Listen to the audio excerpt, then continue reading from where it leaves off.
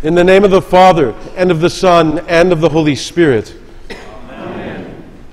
If we say we have no sin, we deceive ourselves, and the truth is not in us.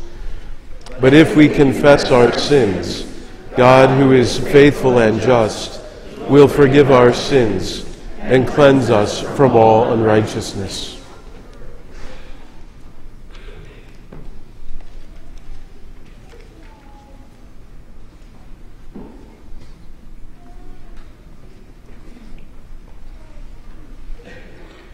Let us then confess our sins to God our Father. Most merciful God, we confess that we are by nature sinful and unclean. We have sinned against you in thought, word, and deed, by what we have done and by what we have left undone. We have not loved you with our whole heart. We have not loved our neighbors as ourselves. We justly deserve your present and eternal punishment. For the sake of your Son, Jesus Christ, have mercy on us. Forgive us. renew us, and lead us, so that we may delight in your will. And walk in your ways, to the glory of your holy name. Amen. Almighty God, in his mercy, has given his Son to die for you, and for his sake forgives you all your sins. As a called and ordained servant of Christ, and by his authority, I therefore forgive you all your sins in the name of the Father, and of the Son, and of the Holy Spirit. Amen.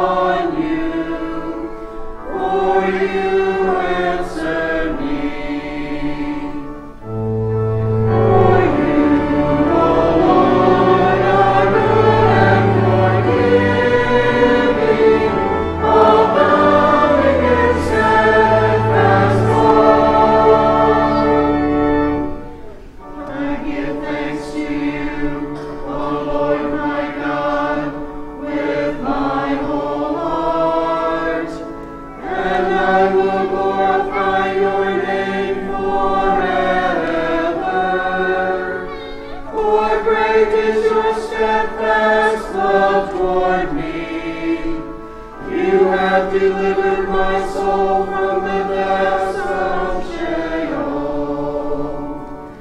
Glory be to the Father, and to the Son, and to the Holy Spirit, as it was in the beginning, is now, and will be forever. Amen. For you, O Lord, are good and forgiving, abounding in steadfast love. Be gracious to me, O Lord, for to you do I cry all the day. For you, O Lord, are good and forgiving, abounding in steadfast love to all who call upon you. For you, O Lord, are good and forgiving, abounding in steadfast love.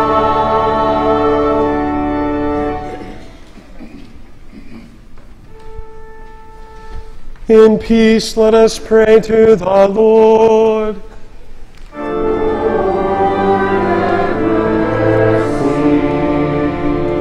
For the peace from above, and for our salvation, let us pray to the Lord.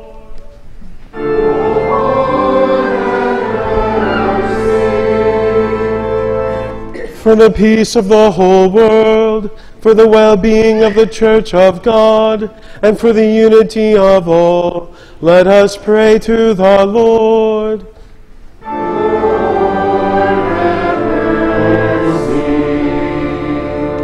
For this holy house, and for all who offer here their worship and praise, let us pray to the Lord.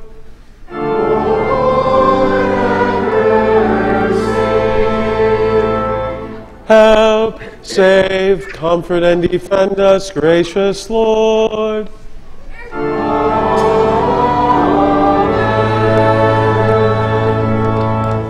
Glory to God in the highest, and peace to his people on earth. Amen.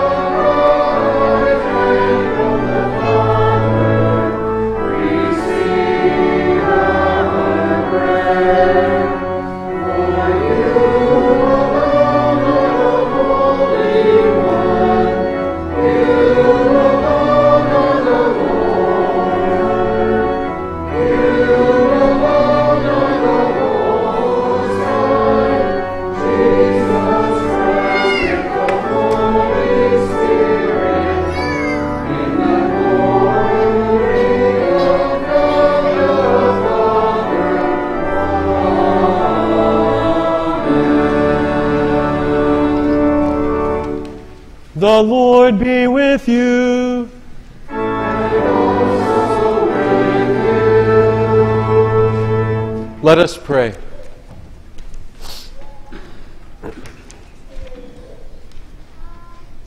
O Lord, we pray that your grace may always go before and follow after us, that we may continually be given to all good works.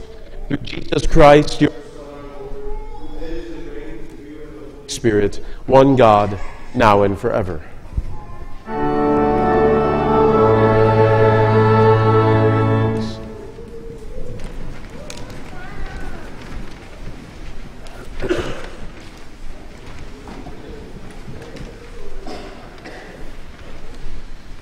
The Old Testament reading for the 16th Sunday after Trinity is from 1 Kings chapter 17. After this, the son of the woman, the mistress of the house, became ill. And his illness was so severe that there was no breath left in him. And she said to Elijah, "What have you against me, O man of God? You have come to me to bring my sin to remembrance and to cause the death of my son." And he said to her, "Give me your son." And he took him from her arms and carried him up into the upper chamber where he lodged and laid him on his own bed. And he cried to the Lord, "O Lord God, have you brought calamity even upon the widow with whom I sojourn by killing her son?" Then he stretched himself upon the child 3 times and cried to the Lord, "O Lord my God, let this child's life come into him again." And the Lord listened to the voice of Elijah. And the life of the child came into him again, and he revived. And Elijah took the child and brought him down from the upper chamber into the house and delivered him to his mother. And Elijah said, "See, your son lives." And the woman said to Elijah, "Now I know that you are a man of God, and that the word of the Lord in your mouth is true." This is the word of the Lord. Thanks be to God.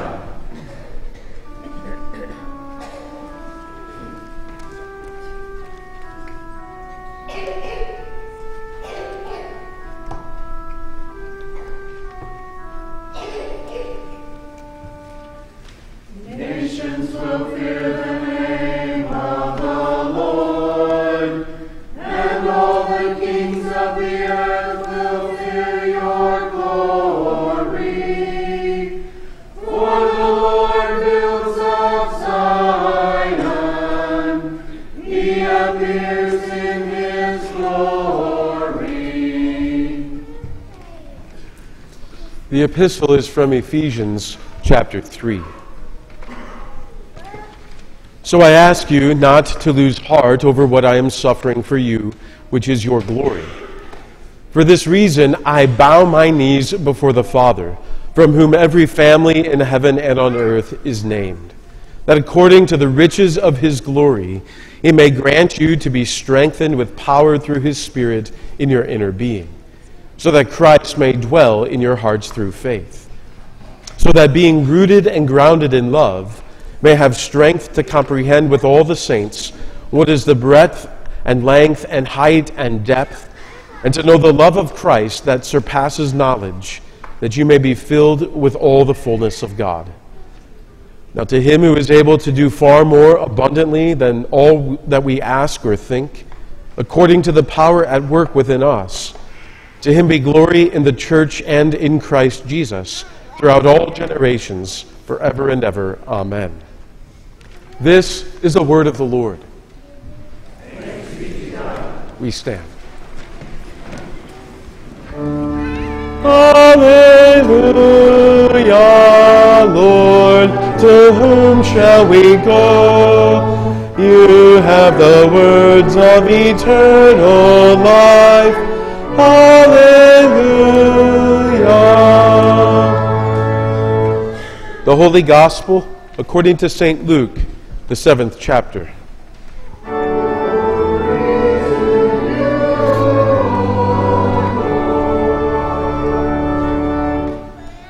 Soon afterward, Jesus went to a town called Nain, and his disciples and a great crowd went with him.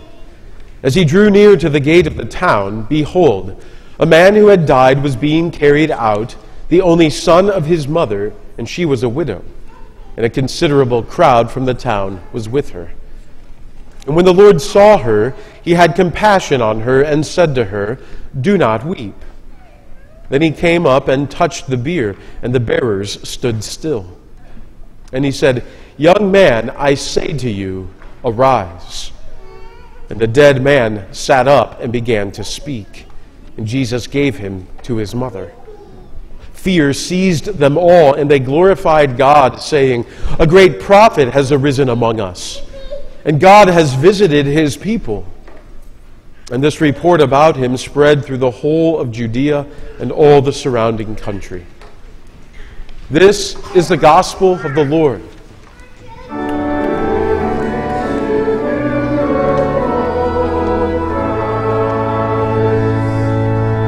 You may be seated.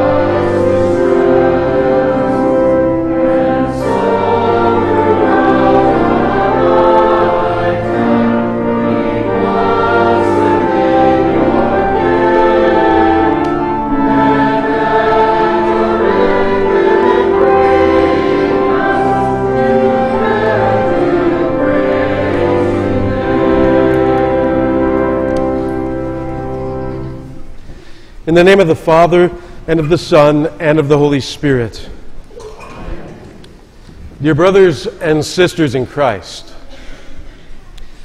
while the widow, her dead and then raised again son, and the crowd which glorified God as a result of seeing the events recorded in today's Holy Gospel were certainly the recipients of the Lord's great compassion on the day those events took place, consider with me for a moment the fact that the account of the events wasn't actually written for those people.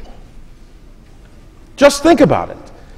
By the time St. Luke got around to putting together in an orderly way all the events he recorded in the Gospel, events which eyewitnesses handed over to him, and from which he put together this orderly account we know as the Gospel of St. Luke, approximately 25 years had passed. Which means that the words which you and I have heard today, which recorded these events, weren't written for the people who experienced the events. They were written for the church. That is, they were written for those who would gather together to hear the events that had taken place. And today, some 2,000 years later, you are those people. You are the church. You are those for whom the words of today's Holy Gospel were written, so that indeed you yourselves might be those who have certainty concerning the things being taught about Jesus, which is why Luke tells us he wrote the Gospels. Go read the first chapter of Luke.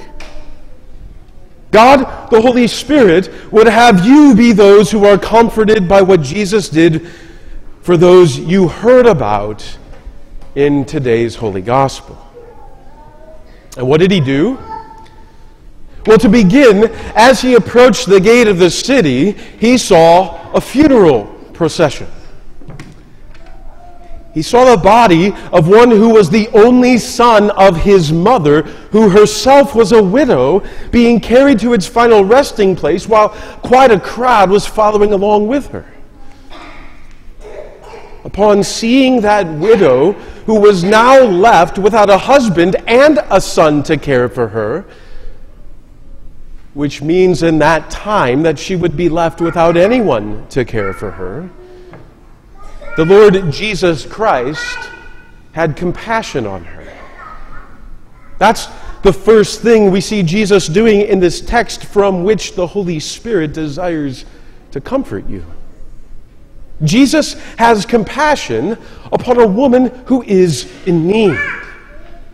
Now, you've heard about this sort of divine Christ-like compassion before.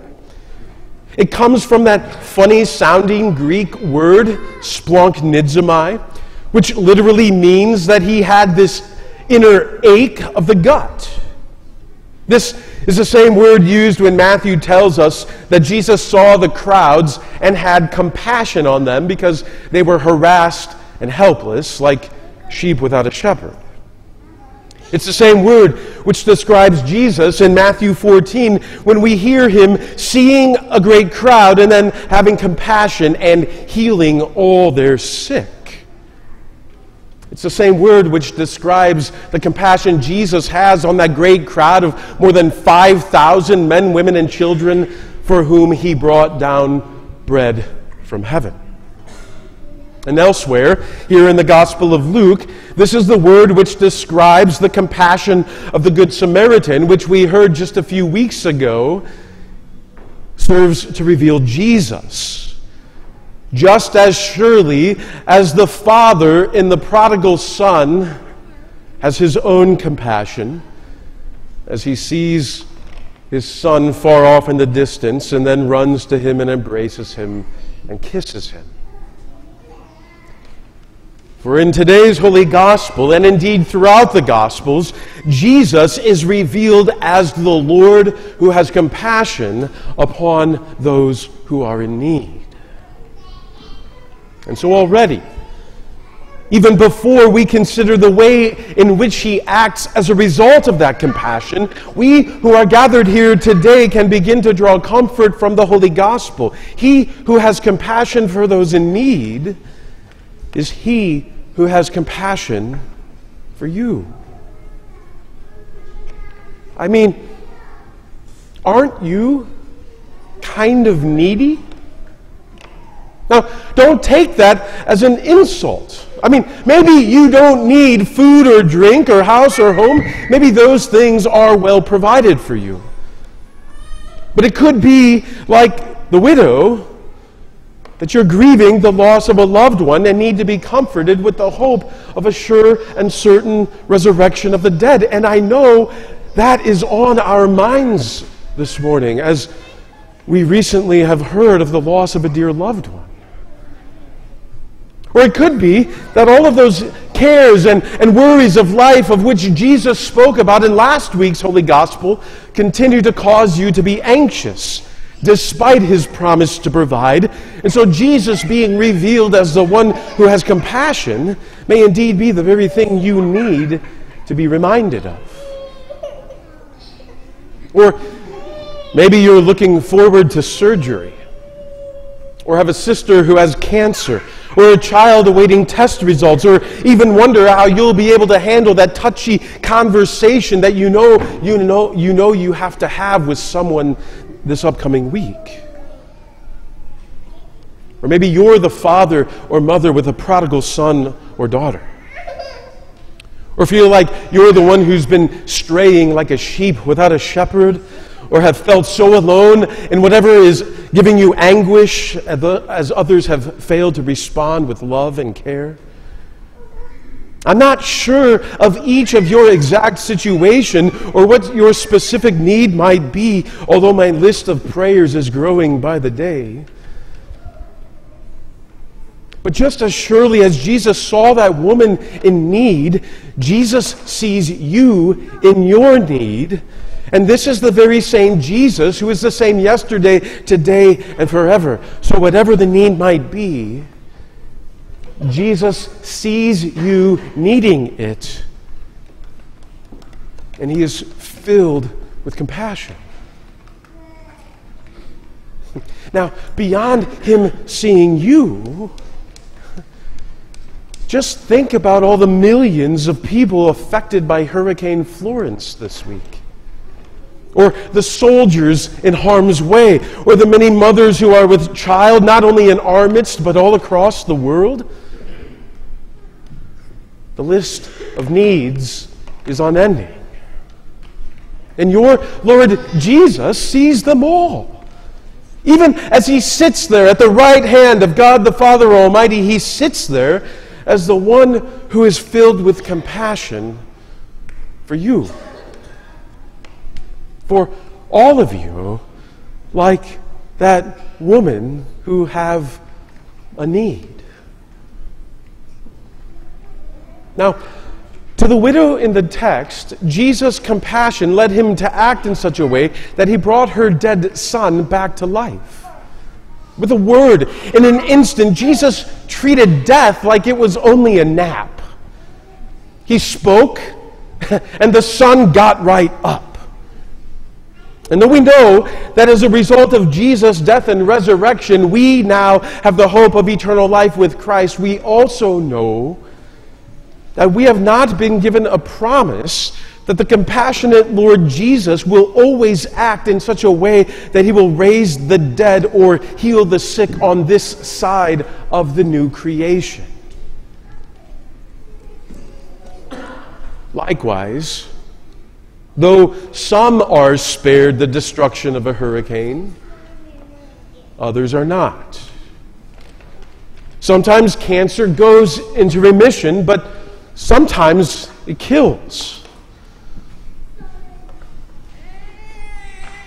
But regardless of the trouble, and despite our endless list of needs, we know for certain that the Lord Jesus sees everyone in their need, their individual need, and he has compassion.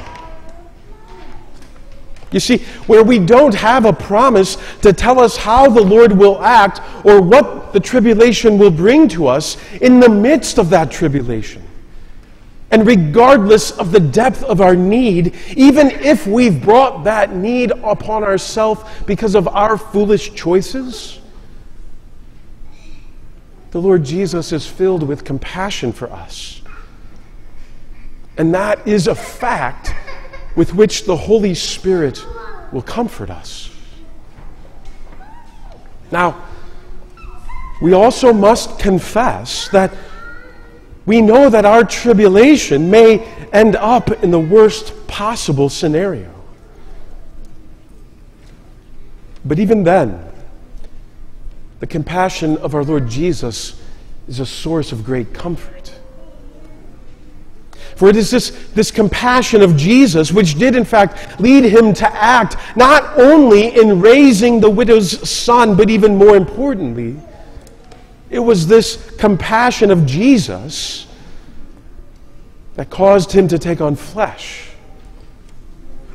to come down to earth, to give his life, to shed his blood so that he could die in your place and then be raised on the third day as the crucified but now risen only Son of the Father. Just think about that. The work that he did as a result of the compassion in our text, when he spoke to that widow's son, certainly did raise that son and provide provision to his mother. But even greater than that is the work he did as a result of his compassion when he endured the cross and scorned its shame, and so then gave up his life into death, so that later, having also been raised from the dead and seated at the right hand of the throne of God, he would be the one who would stand victorious over everything that could bring us trouble. For while the words that he spoke out of compassion for the widow in need gave life to the boy and provision to his mom, the body that he gave on the cross and the blood he shed from it now serve as a sign which is preached into our ears to give us faith and hope and life forever. What he has done out of his great compassion is the work that makes us certain about what is being taught about Jesus. In him, our greatest needs and our terrible tribulations are only but for a moment, compared to the eternity he has promised to those who believe in him. You know, as a pastor, there have been hundreds, if not thousands of times that I've been called to the bedside of a dear child of God suffering from some affliction. Congestive heart failure, cancer, an infection, knee replacement, a broken arm, whatever the case might be. In the midst of that trouble, we are bold to call upon the name of the Lord. As his own children, having been given his own name and trusting that he is our loving Heavenly Father who has proved his love for us by sending his own Son to die for us,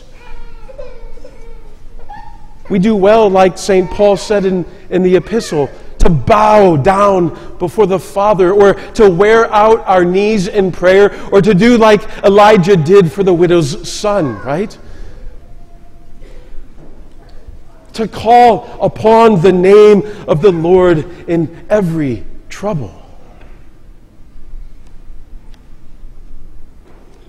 And whether or not the doctors are confident in their prognosis, and whether or not that person in need is going to recover, there is indeed one thing of which we can be certain even in the midst of our terrible tribulation. It isn't that surgery is always successful, or that the cancer will go into remission, or that person will recover. None of that is promised to us. But what is promised to us by God's own word and proven for us by Jesus' own resurrection is that no matter what happens in this world, the Lord will raise up the faithful in the new creation. Think about that. Just as surely as Jesus himself was raised from the dead after suffering the worst kind of tribulation, all who believe in him themselves will be raised from the dead by his own word of command. He will speak, and from death we will awaken so wide awake and alive that our own death will be the one that has appeared to be only a nap. You see, the one who is compassionate and said to the son of that widow, "Young man, I say to you, arise," is he who is going to come in great glory and speak to you who have believed his word of promise, so that you will be those who are raised to live with him unto life everlasting.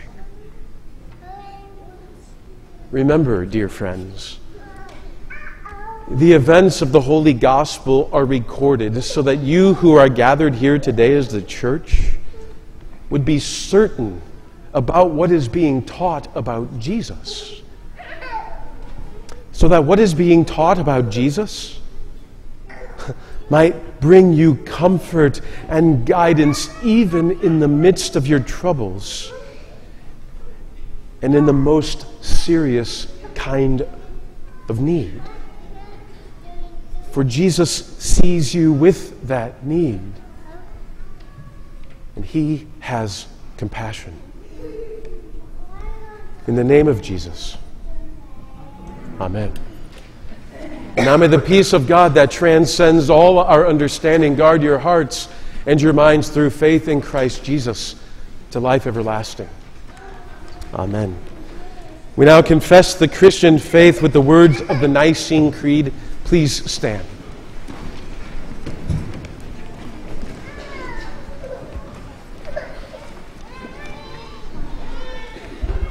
I believe in one God,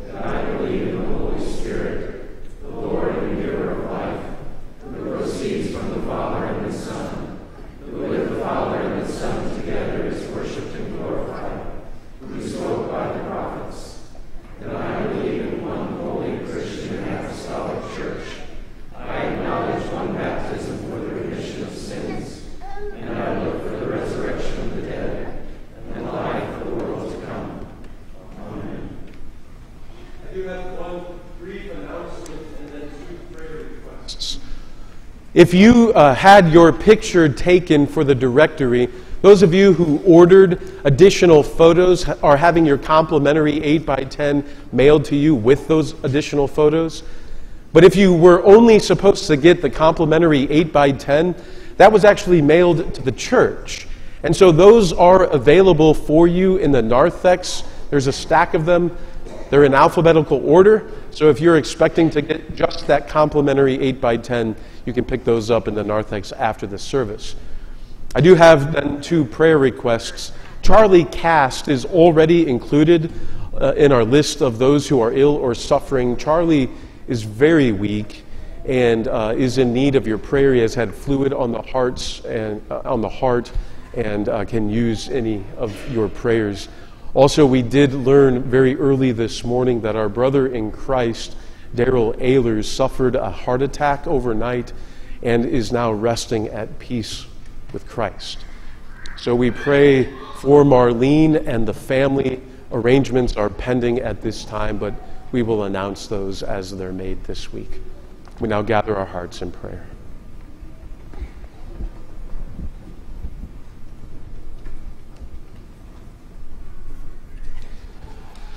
Let us pray for the whole people of God in Christ Jesus and for all people according to their needs.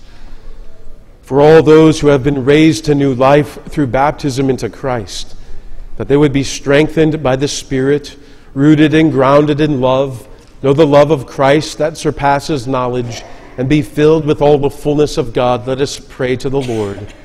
Lord, have mercy. For the church throughout the world, and for an increase in faithful servants sent out into the harvest, that the proclamation of the gospel would resound in all places, sinners of all nations would hear and believe, and Christ's kingdom would be expanded. Let us pray to the Lord. Lord, have mercy.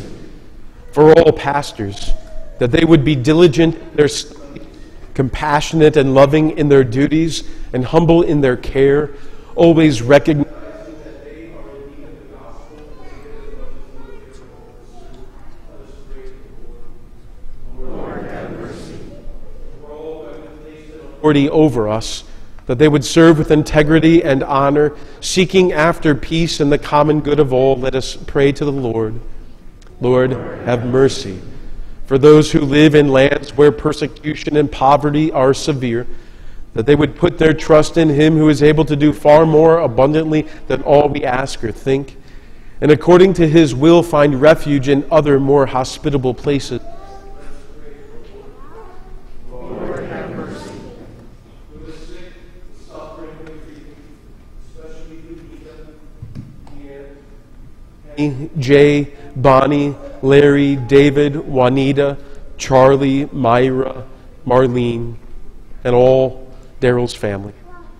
That God would incline His ear to hear our prayers, heal and restore them according to His will, comfort them with His promises, and keep them in the faith that leads to eternal life. Let us pray to the Lord. Lord, have mercy.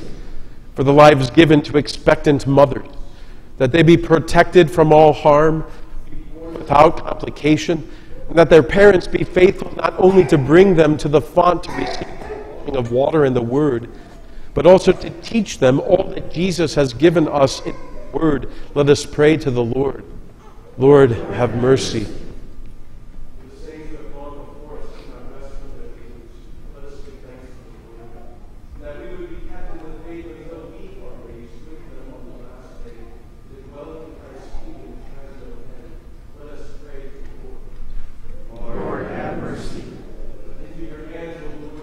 And all for whom we pray, trusting in your mercy through your Son, Jesus Christ, who lives and reigns with you and the Holy Spirit, one God, now and forever. Amen. You may be seated.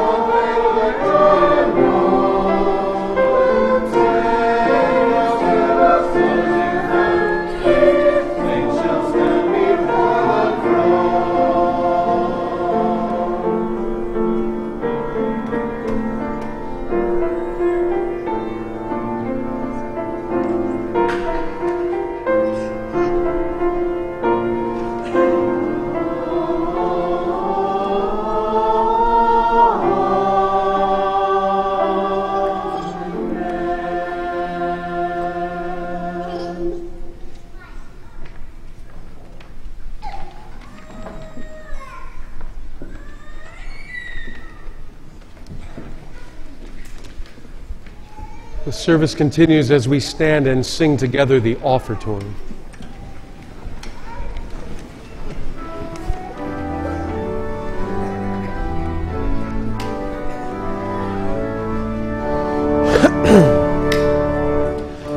What shall I render to the Lord? Thank you, gentlemen. For all his benefits to me. I will offer the sacrifice of thanksgiving and will call on the name of the Lord. I will take the cup of salvation and will call on the name of the Lord. I will pay my vows to the Lord, now in the presence of all his people, in the courts of the Lord's house, in the midst of you.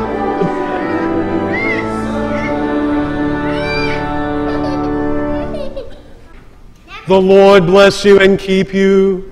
The Lord make his face shine on you and be gracious to you. The Lord look upon you with favor and give you peace.